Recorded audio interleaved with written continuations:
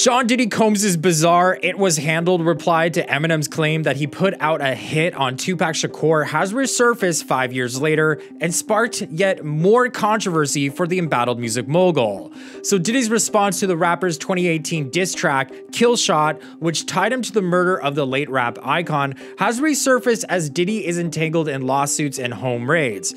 In the song, Eminem calls out Machine Gun Kelly, saying, quote, "Kells, the day you put out a hit is the day Diddy admits that he put the hit out that got Pac killed. End quote." So this is in reference to the infamous 1996 drive-by shooting in which the legendary rapper was murked. So following the release of the track, Diddy responded in a now-deleted episode of Joe Budden's YouTube series. During his guest appearance, he shared a very cryptic reaction, telling listeners that the situation with Eminem was handled privately, adding, quote, he said, "There's nothing to say about it. It's in my hands. He wild."